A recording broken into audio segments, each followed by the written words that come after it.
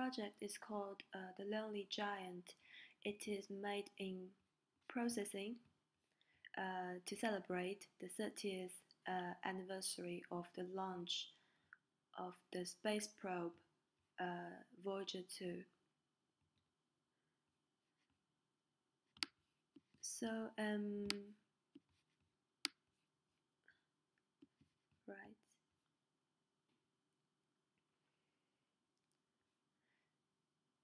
So the project assumes that a resident, the one and only resident of the planet Uranus, received the golden record carried into space by Voyager 2, and he kind of deciphered it, and he is now writing something back about his planet. So first he needs to make sure that his message is sent to the right recipient. So here there is a quiz question asking which planet are we from. So we type in Earth and press enter. Then we can see this scene. This is the first scene. In the background we can see it's actually 3 images overlapping each other, 3 images of the Uranus. And in the foreground we can see these flashing little squares, and when you mouse over them they will give you a piece of information about Uranus. The position of these squares are random. So like this one says Uranus is an ice giant, and it's made up of hot dense fluid of icy materials and so on. And this one tells us it orbits the Sun, and it's the 7th planet from the Sun at a distance of about how many kilometers and so on. And right, and then we can see this is our character, the Uranian, with this carrying this golden record. And on his right we can see 4 buttons.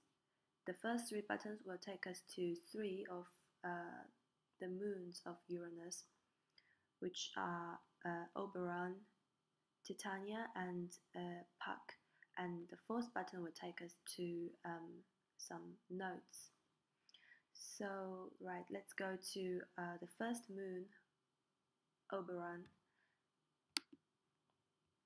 And here we can see that the character is wearing military uniforms, and he says that Oberon is the military base of Uranus. But there isn't really any war in here, so he's just protecting the planet from, the moon is just protecting Uranus from being attacked by comets and asteroids. Right, and on the left we can see a grid of 16 letters and a radar. Right, and we can see these little flashing dots, which are becoming bigger with time. These are comets and asteroids. So the thing about this is that you need to press a corresponding button depending on the location of the dots on the grid, and then the comet or asteroid will be removed. And when these things are becoming bigger, because they're supposed to be approaching the planet, and when they are too close to be destroyed, first they will flicker as a warning sign, and then they will just become unremovable. So we can see the white stroke around the red dot, meaning it's now unremovable. So, and a message will appear on screen telling us that it's now emergency state, but we can press enter to launch the super laser. So we press enter, and we've removed it all. So yeah, like now in in B we can see two dots. So if we press B, they all disappear. That's the way it goes. I think that's enough for Oberon. So let's go to the second planet, the second moon, which is Titania. So this is a practice of the recursion as well as particle systems. So here we can see 4 trees which are drawn using the recursion method and representing the 4 seasons of the moon. And if we hold down the left key, we can see little particles appearing.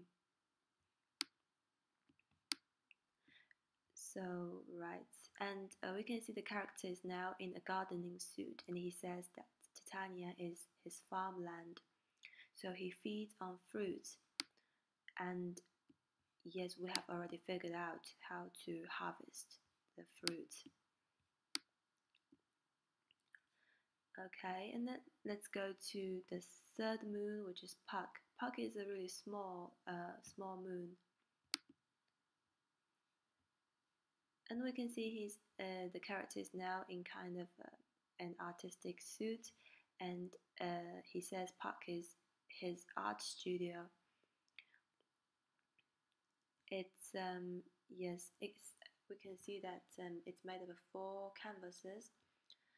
And in the first canvas it says start here, so we try to hold down the left key and draw something here, and we can see that things are appearing in all 3 other canvases with different orientation and color.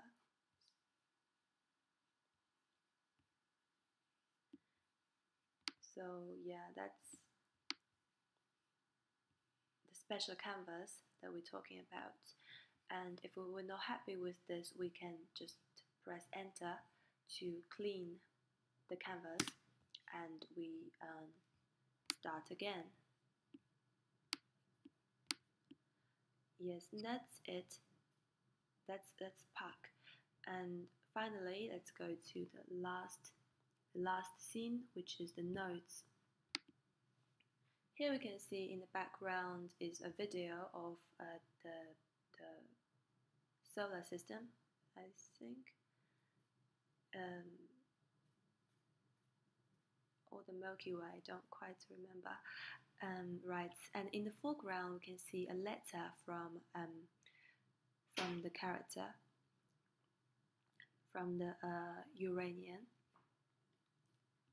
telling us that he tried to catch the attention of Voyager 2 but failed, so he had to write a letter, a message to get to us. And then he talked about the 3 moons, and he has the Uranus has, I don't know, 17 moons or maybe more. It's on the first scene, but he's just introducing 3 of them to us. Right, and then he invites us to pay him a visit. And here we can see the golden record. If we press it, we go back to the first scene where we can find out how many moons Uranus actually has. So the sun, it orbits the sun. Yes, it has 27 moons. Right. So yeah, that's it. I'm sorry I can't upload it to the web, to open processing or websites like that, because there are too many bitmaps in there, and it's kind of a pain to, but I hope this video will give you a general idea of what this project is about and how these interactive environments work. So thank you for watching.